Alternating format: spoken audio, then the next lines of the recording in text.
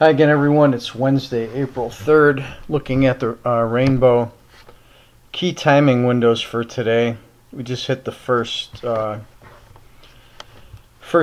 windows here this morning. Since I've been watching, we had two side by side, and what often happens in this situation, the turn came right in the middle between those two windows. So you can see that I've got this red trend line drawn here. We're in a strong upward trend period, and you can see the market started turning up just before that change on the B1 and B2 column there. And now we're pushing upward. This time period is going to go to 820. Then we have another friendly window after that.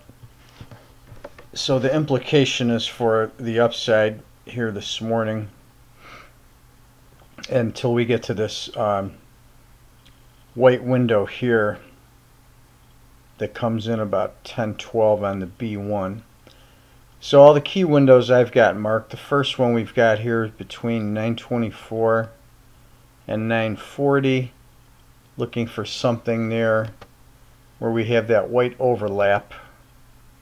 See, we've got the white on the A1 and the over the green A2, and then white A3 over A4. So right there, just about where that overlap is probably the key, and that's right on the session open. So you got to be careful when these land on the session opens. We can get some additional volatility.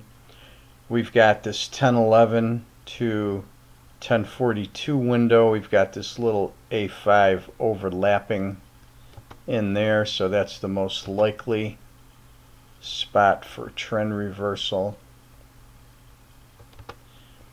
Then we've got two narrow windows here on the B1. We've got the green and then the white there, and that's going to be between 1212 and 1219, and then the white windows from about 1235 to 1250.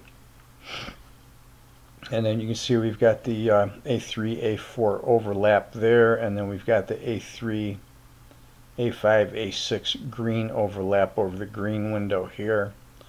Then the biggest window comes in this afternoon on the B2 panel. You can see the bright green window. That window's running from 1355 all the way to 1515.